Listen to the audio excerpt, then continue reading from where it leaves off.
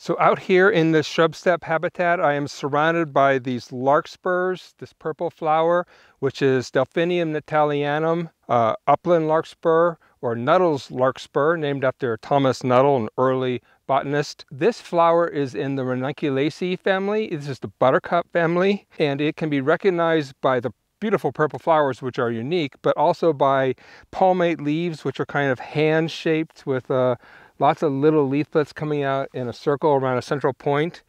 And then the flower is so amazing. Let's look closely at the flower. So first of all, the showy part of this flower, the purple part, are not petals at all. These are made by modified leaves called sepals. And there are 5 sepals on this plant. And the uppermost one has a really remarkable structure, which is a long spur, hence the name of the flower, larkspur. And it's a modified leaf, again, forming a tube which holds the nectar in the end of that tube.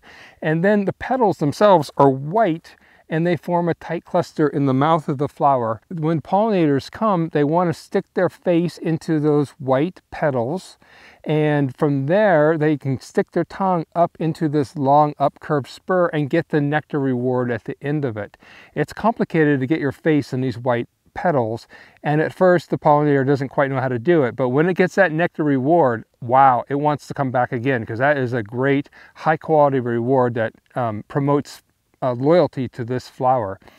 And even more, the spur has 2 capsules in it, each with nectar. The pollinator comes, figures out how to get its tongue in there, sticks it in, gets the nectar from one capsule, pulls its tongue out, drinks from the other capsule, and gets its fill. And the process of pulling your tongue out and putting it 2 different capsules means that the pollinator stays at the flower longer and has more time to spread pollen.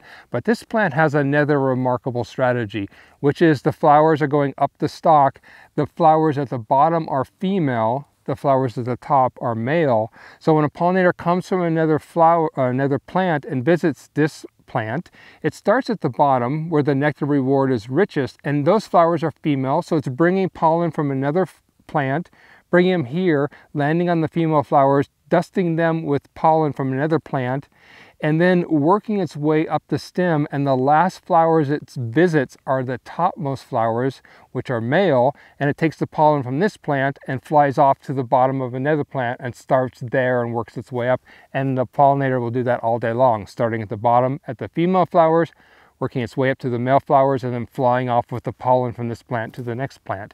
A remarkable strategy, and this plant promotes that also by the amount of nectar reward in the flowers. So the flowers at the bottom are really rich in nectar. It encourages the pollinator to stay at this plant, but as it works its way up the stem, there's less and less nectar for each flower, and by the time it gets to the top, there's hardly any nectar, and it's like, I'm done with this plant, and flies off to the next plant.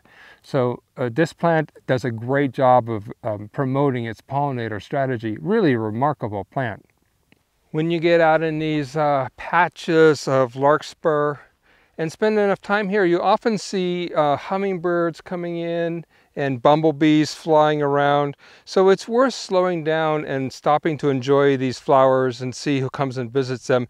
And while you're there, take a moment to look into the structure of these flowers and marvel at how unique they are.